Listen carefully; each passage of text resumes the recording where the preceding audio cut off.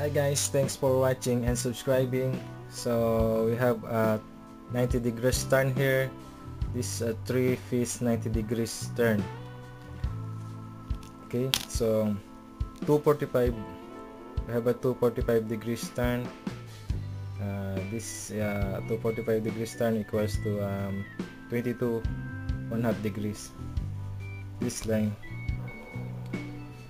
So this line A, dimension A, we will get this dimension A using a formula. So this is our radius, center to center line, our radius, and we will use it unit inch. Okay, and by using this 3-piece 90 degrees turn, I will draw first a dimension A.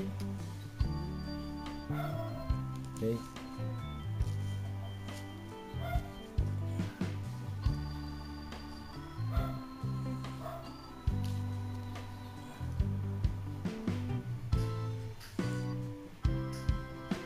so this is the dimension A.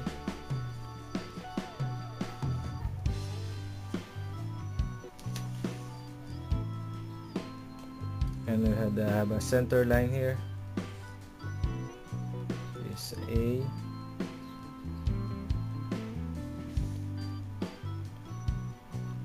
So we will put a dimension also here. So our cut for this 5 is 22 1/2 degrees because of this 245 degrees turn. So our cut here is like this. So this is our this is a 22 1/2 degrees turn. Okay.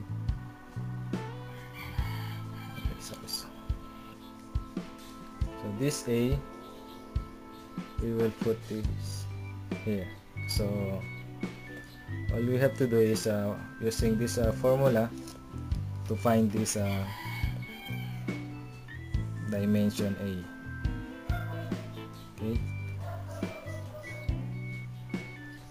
so let's compute it for this formula.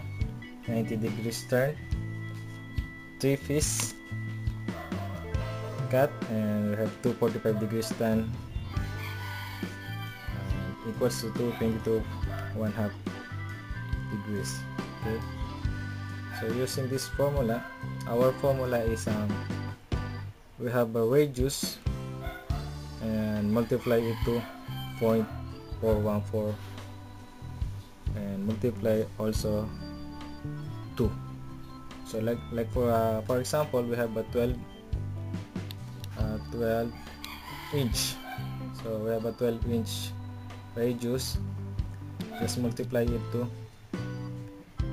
0.414 and multiply also 2 twice. So this is our answer for the length of A in inches. Okay, so 9.936. So if we convert it to inches, this one 9.13 over 16 inch.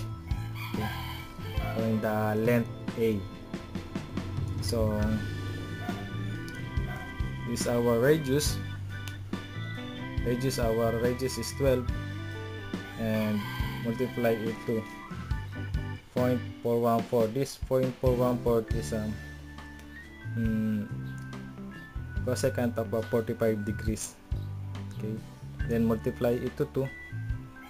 So our answer is 9.936. So this is our length A in inches. Okay, so